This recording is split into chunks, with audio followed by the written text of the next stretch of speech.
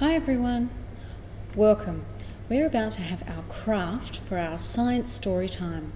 If you haven't seen our science story time, it's also on our Facebook page. We've just done Balance the Birds as one of our books at Storytime. It's all about a tree which needs to be balanced. And we're going to make a scale, which is for balancing too. So first of all, we need to collect our supplies. I've got a coat hanger, a sheet of paper, something to draw with, like crayons or textures. I've got sticky tape. I've got 4 beads. You don't need beads like these. You can use other small heavy objects.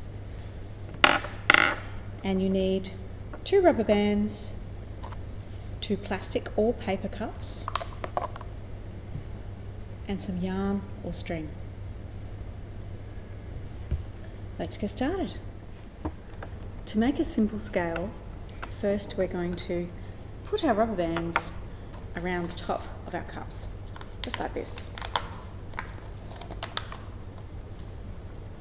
There we go. 1. Oh, that one's a bit loose.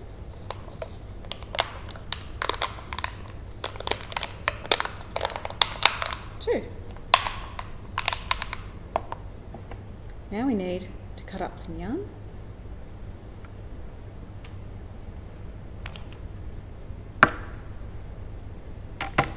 Make sure they're the same length as each other.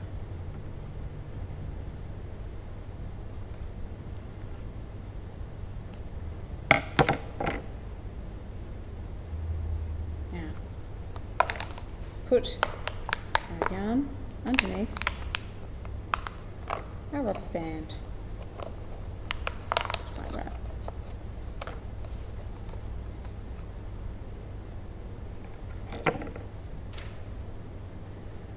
That's one side done. Do that for the next side too. There. They balance beautifully. Even though this side is longer than this side, they have the same amount of string and it weighs exactly the same on both sides. So now we have to make our birds to make sure they balance. On your piece of paper, you're going to draw some bird's wings. Draw a line across and then half a circle around. Looks a little bit like a bird's nest.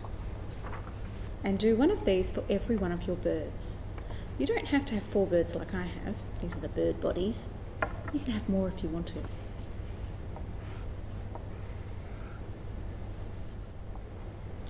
Once you've drawn your wings, it'll be time to colour them in so they look like beautiful coloured birds. Now cut your wings out. Next, fold your wings like that and stick them with a bit of tape onto your bead. I roll my tape up just like that, like a little cylinder, or you can use glue. Stick it onto my bead and stick my wings on. Oh, hello little birdie, flap flap flap. My bird's going to go into this side of the balance. Let's see, will it balance?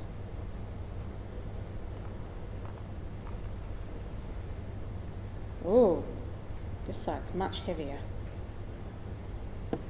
Put it down. Need to make another bird. What about this one? Little fat red bird. Okay, I've finished all of my little birds. My little red ones and my little yellow ones. They've all got their wings on. If you like, you could keep decorating and make a little face for them as well, with 2 eyes and a beak. Tweet tweet. There. Now we've got our little bird. Let's see if it balances. Got my finger just there, so that it balances on my finger. You can see this side's much lower. Where should we put this little red bird? Will it balance? Should we put it in that side? Ooh. It's not quite balanced. This side's lower now than this side. What if we put this yellow one in this side? Will it balance? Now this side is a little bit lower than this side. Let's try this red one. Where should we put it?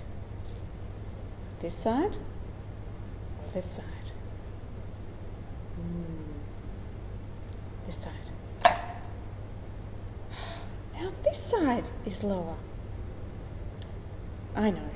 Why don't we put one little yellow one on this side and one little red one on this side? Do they balance? What do you think? You can have a lot more fun with a scale like this. If you've got a straw or a pop stick, if you've got a straw at home, paper or plastic one, you can cut it in half. So you've got two of them. Thread some string or some yarn through the middle and tie it off so you've got this. It's kind of like a little seesaw on both sides. Make another one and you've got two of them. These can be hung off, these little hooks here, so you've got two little seesaws on either side of your coat hanger. We're going to make a mobile. It's not a scale, but it's still something that balances objects. Now, if you have some pipe cleaners at home, they would be ideal. But if you don't have pipe cleaners, that's okay. You can use wire if you've just got some wire around. Just make a fun shape with your wire. I'm going to make maybe I'll make a spirally shape. There we go. So give a spiral. And then I can put that spiral on there to dangle off it. My mobile's looking great already. I've made a few more fun shapes out of my pipe cleaners. Pop that one on there. Oh, it's dragging down a bit. Whoa. I'll have to balance it out by putting another shape on this side so it doesn't slide right over like that. This one's in the middle, so it's balancing. What happens if I put this funny green star on this side? Oh, it's not quite tipped over. What about this orange funny shape on this side? Yes, balances again. And where shall I put this little white square? Right in the middle. There, I've created a lovely mobile. I hope you find all sorts of fun things to balance with at home. With your scales, you can put all kinds of objects inside and see which one's heavier. Try all sorts of things around the house now. Enjoy.